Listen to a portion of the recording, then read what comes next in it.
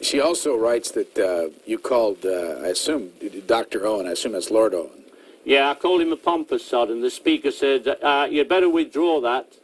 And I said, go on, then I'll withdraw the word pompous. He says, that's not the word I'm looking for. I said, well, I can't withdraw both. So I was ordered out of the House of Commons for the day. The House was in uproar. You know, if there'd have been a vote, I would have stayed. Everybody enjoyed it.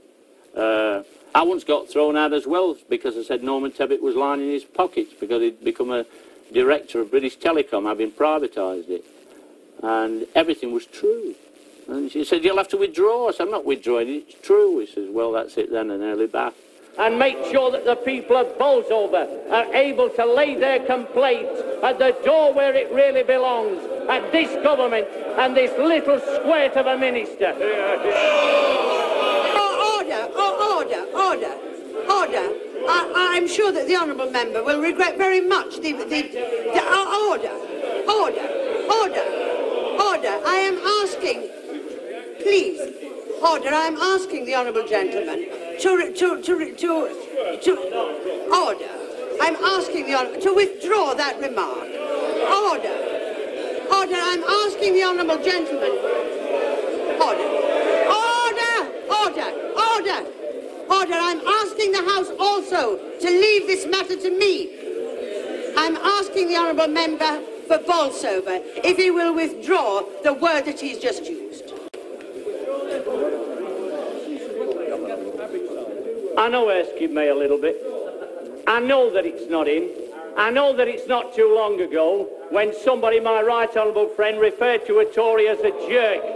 I am not prepared to withdraw because that's how I picture him. Order. I am very reluctant to use the authority that this House has given me. And I do ask the honourable gentleman if he will withdraw the remark that he has made. Order! I am well aware that the remark that he has made is not in Erskine May. But I do believe that there are phrases and as a vocabulary that should not be used in this House. Order.